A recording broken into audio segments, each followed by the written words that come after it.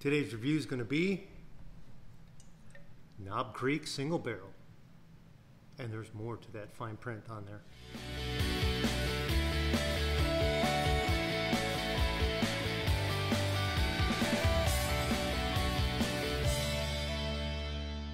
It's Matt from Bourbon Banter's 2020.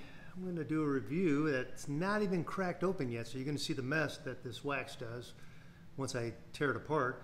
It's the Knob Creek Single Barrel Reserve Kentucky Straight Bourbon Whiskey, small batch, aged 9 years, 120 proof. Read it right there.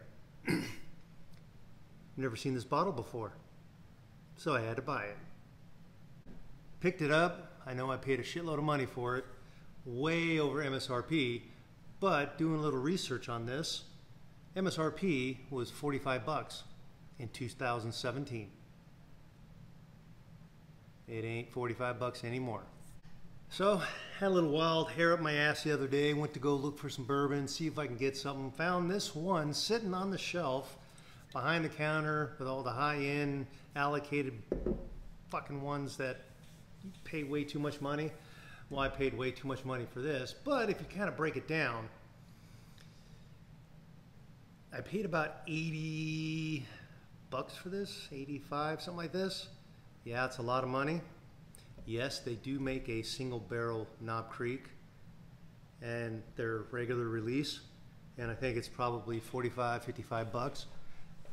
This one has been around since at least 2017, and the guy just held on to them. And he suckered me in. So I bought two.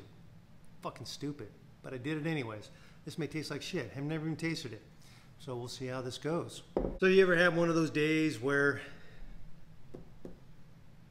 your wife puts new doors in upstairs, new stairs, fucking dust everywhere, eyes are burning from all the crap floating around, trying to clean up tabletops, countertops, floors, you're sliding around because of all the dust, and you just want to go outside. You go outside and there's a fire blowing right towards you. So the first thing that comes to my mind, I'm going to have a shitload of ash in my fucking pool, and that's going to be fucked up. So you can't even go outside. I'm stuck. I'm like walking around like a rabid dog in a cage, not knowing what to do. So finally just said, screw it. I'm going to start drinking. I'm going to open this thing up. While opening it up, I'm going to give you, say, look at all this stuff just falling everywhere. Oh, Knob Creek, why do you make it so fucking terrible here? It's like plastic falling everywhere. Makes me sick to my stomach. But my house is already a mess, so I'm okay with it. I'll just slide this off to the side and hopefully I don't forget it. So like I said, I went and picked this thing up, paid way too much money. I had a feeling I was paying way too much money. I knew I was paying way too much money for this, but this is an older bottle. This is probably released in 2017, shit, probably even 2016. Sitting in the bottle doesn't age it, but wondering if this tastes just as good as what they're, or better than what they're putting out. It's a Jim Beam product, 120 proof, aged 9 years. Mash bill is going to be 77 corn, 13 rye, and 10 malted barley. I gotta say malted barley because I fucking mumble and I don't even understand when I say it. So I gotta say it like that so it comes out okay. MSRP is 45 bucks in 2017. I paid double. Okay, I did it. I paid double, but 5 years later, inflation, Biden's inflation. So if anything, if I kind of do the math right, I probably paid about 20 bucks over ish. Only because one, it's an old bottle that they don't make it anymore, but they do make it a little bit different. I'm in. Fuck it. I took a hit. My bad. And I asked my buddy Jason, Dalai Lama of whiskeys, and he goes, well, you know, they don't make that exact bottle anymore, so it's got to be something a little bit different because, yeah, it's like the slow change of things. And maybe this is so much better than what they have out now. So I'm doing it. I went and got it. Figured I'd try it.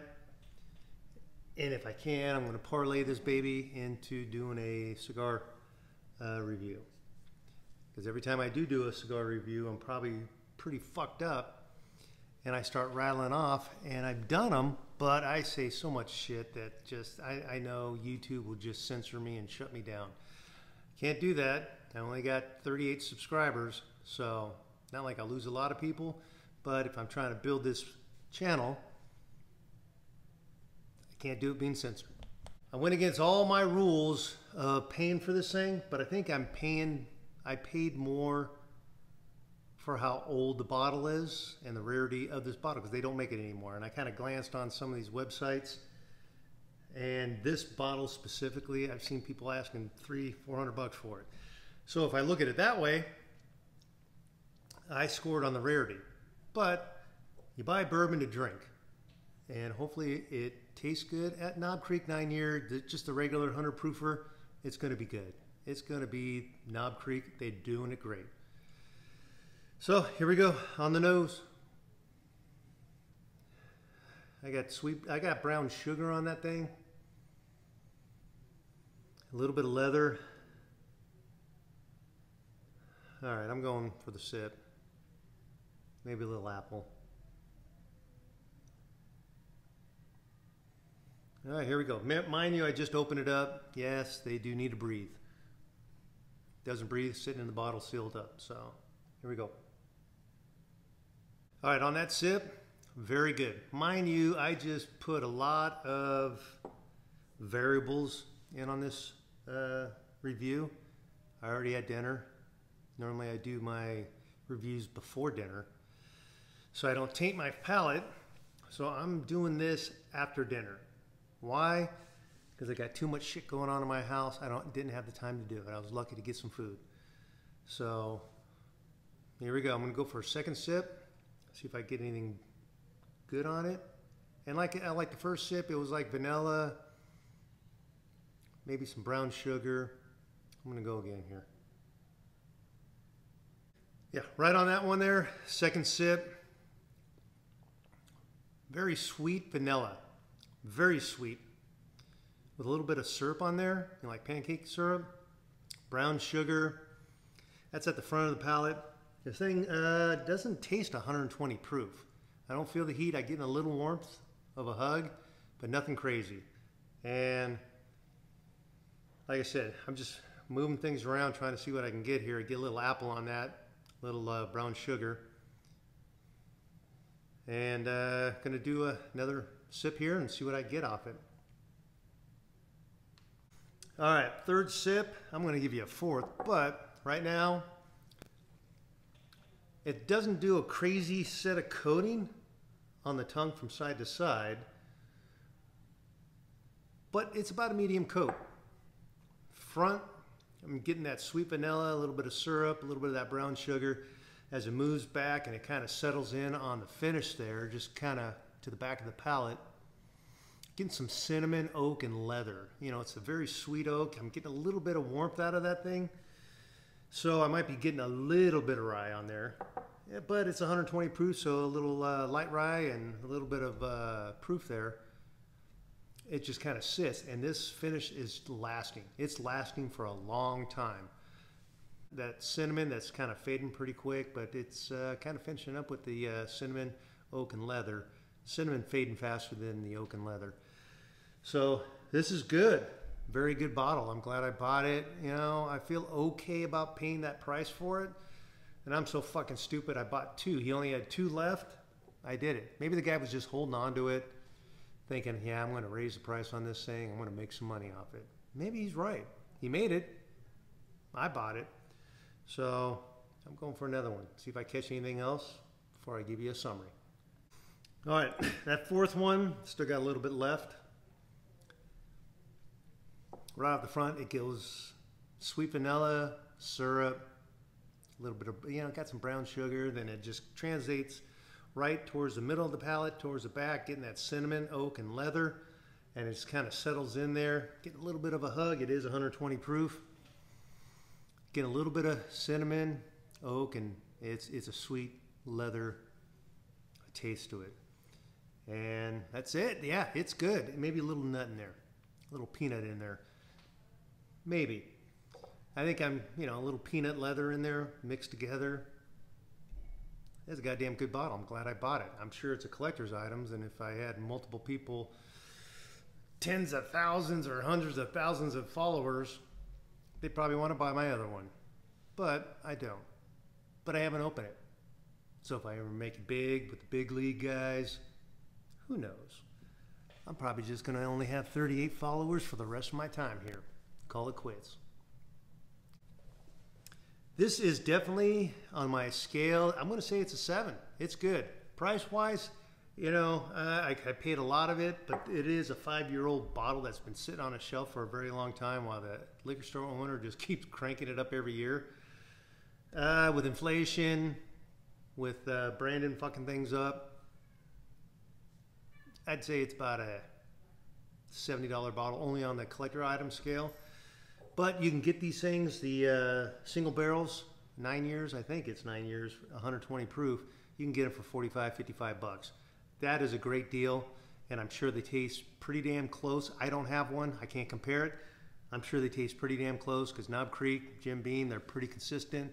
They're consistent just like, the Russell father and son duo at Wild Turkey and all, like Old Forester. They're consistent with making their product.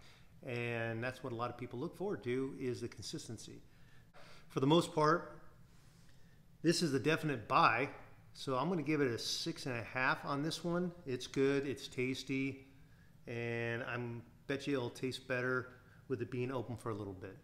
So if you like this, hit the like button, subscribe, hit the bell. Have any comments, leave me a comment. Tell me I did it all wrong. I broke my golden rule. 6.5 on my scale, which is damn good rating. Maybe even a 7. It's probably maybe a 6.75. No, I want to be specific, but it's between 6 and 7. It's definitely, if you can find this bottle, if you can get it for 60, you scored 80. Yeah, you paid for it, but I think this is more of a collector's item now compared to the more current ones. If you want to get a current one, which is probably going to taste pretty damn similar, if not better, maybe worse, you never know. It's probably pretty damn close. You're going to pay about 45, maybe 50 bucks for it. Get it. Knob Creek, you can't go wrong. It's going to be consistent. It's going to be good. It's going to be flavorful. And it's a definite buy. So I'm Matt. Hopefully this helped you out. Knob Creek, single barrel. Get them. They're 120 proof, probably, in that range now. But mind you, this is a 5-year-old bottle. Enjoy the drink, share it with your friends, and just be responsible. Peace out.